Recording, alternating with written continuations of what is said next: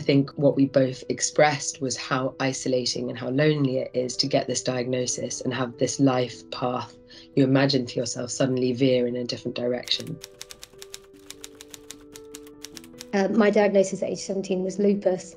I've actually subsequently developed a few other autoimmune diseases, and that's very common. I have alopecia. I was diagnosed when I was 27. I'd never heard of it until my hair started falling out. I met Kate when we were both volunteering in the refugee crisis in Greece. So we didn't know what the other was going through, but it was only when we connected at the beginning of 2020 during lockdown and began to share the sort of impact these illnesses were having on our lives. Not the medical, but the social, the emotional, how it was affecting our friendships, our relationships, our sense of self, our relationship to our bodies. It was only then that I began to feel that I could actually talk to someone about what was happening.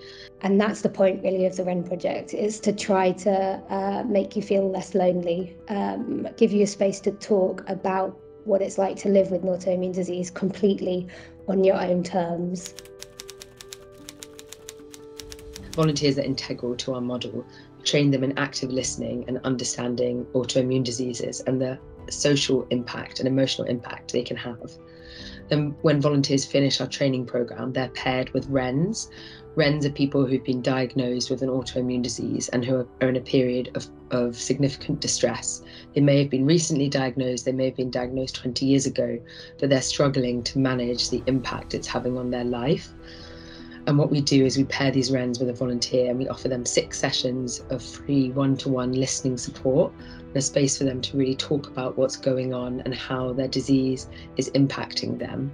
And so it's about helping people to feel better, empowered and able to manage their condition, not kind of reach a cure or a finish point. We've figured out that to support a Wren for the first 3 months of listening support, it costs about £50.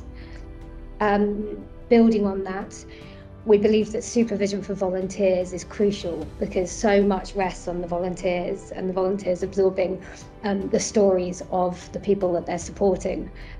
So monthly supervision to support our volunteers costs about £100 a month.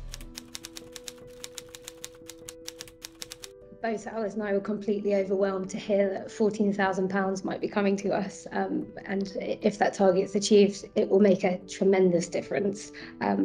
We're in the early stages, so we're in the trickiest period of our fundraising because all systems are going on the operational front. We've proved our concept, and we're now really reaching Wren applications, so they're flooding us.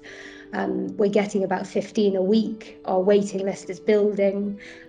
So we have more and more demand for our services. And they're coming from almost everywhere, NHS consultants, A&Es, but also Facebook and social media more generally. A boost in money now would allow us to really tackle that wait list and would help us ultimately to reach a lot more people.